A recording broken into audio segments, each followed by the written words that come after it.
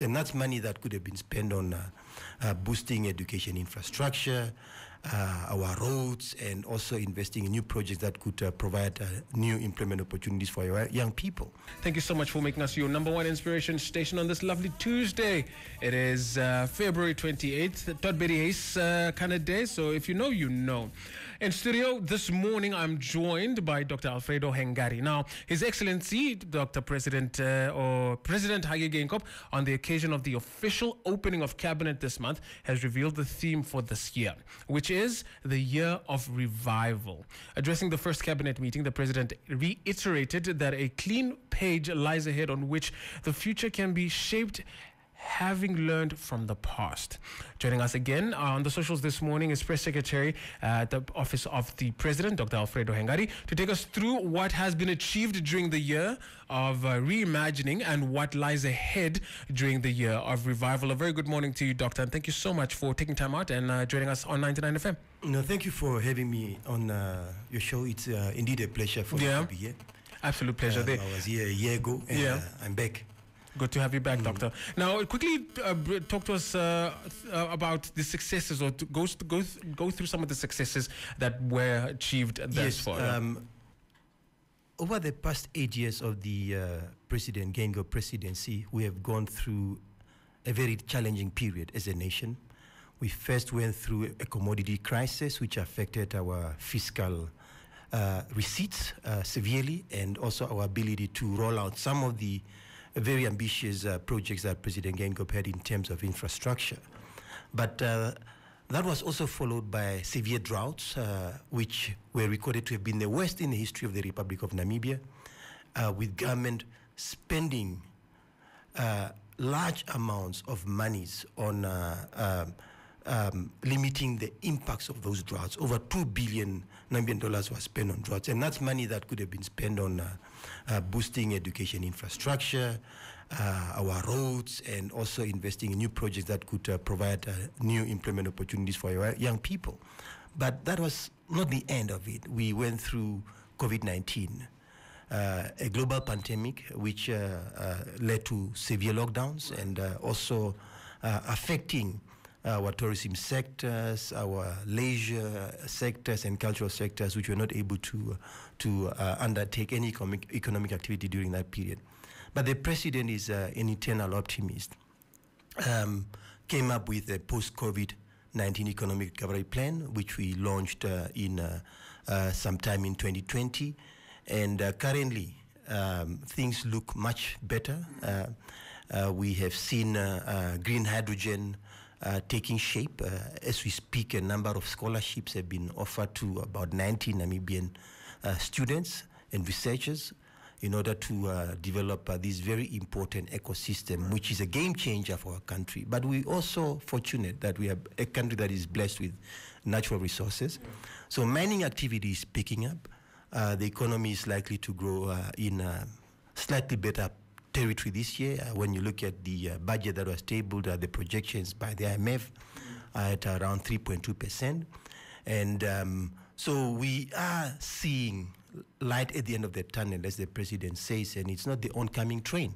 So in this year of revival, the president is urging Namibians to come together and to hold hands and to be united, striving for the development of the country. Yes, there are challenges, they are there, but the government is working hard to ensure that we meet those challenges. The investments that we are making in the education sector, yes, there are challenges in terms of the infrastructure, but these are things that the president directed very early in the year, that ministers responsible for that cluster, as well as finance cluster, they need to allocate sufficient resources to improve on our schools' infrastructure. Doctor, talking a bit about, sorry, Doctor, talking a bit about that, more specifically, what would you say is planned to revive Namibia in the different socioeconomic sectors, as you briefly alluded to? Yes, as I have spoken, the budget is a critical component in terms of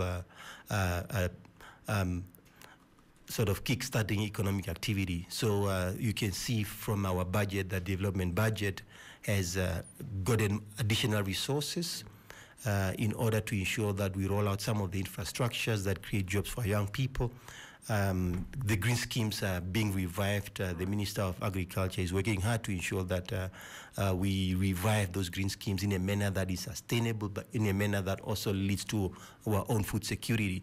So that's an important aspect of that revival. But also we are trying to restart a national airline, because as you know, Namibia was a top tourist destination until COVID-19 hit us. We were doing about 1.8 million visitors per annum, and I think 2019 was one of the best years for our tourism sector. So this year, by commencing the process to restart a national airline, we are trying to ensure that we don't depend on others for traffic into Namibia, but we are the ones who are bringing the tourists into the country, right, but also creating jobs through that airline, and also all other related economic activities that come from a vibrant and robust tourism sector. 100%. Doctor, we understand that the President has ordered Cabinet to prioritize projects and to report back on a 100% implementation rate. Now, in terms of realizing these set out objectives for Vision 2030, NDP 5, Harambe Prosperity Plan 2, is this feasible? Are these realistic expectations? And also talking to us a bit about that. Yes, the President in his address to Cabinet this year did emphasize implementation of projects, because at times it's not that we don't have the money, but it's because we are slow when it comes to implementation of project.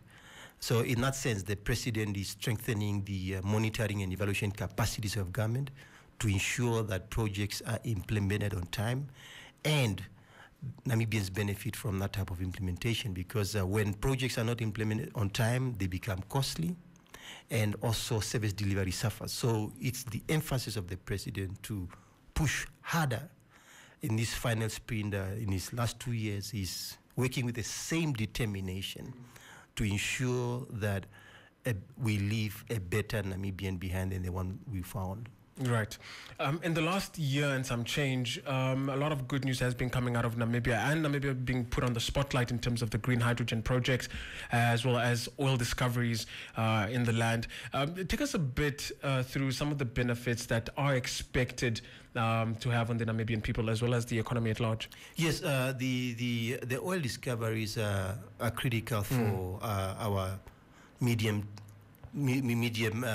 term sort of objectives, because the world is going green, so the focus is a lot on green industrialization. Right. But we have the natural resources here, and we are going to optimize on our oil discoveries in terms of jobs, but also in terms of revenue for government, because that's where some of the critical aspects lie, because that revenue is going to be used to develop our roads, to develop our schools, to develop our hospitals. So that's what we get from those oil discoveries, which are going to come online. The projections are from 2027. But green hydrogen is already there. Even if when companies are drilling for oil, it's jobs that are created.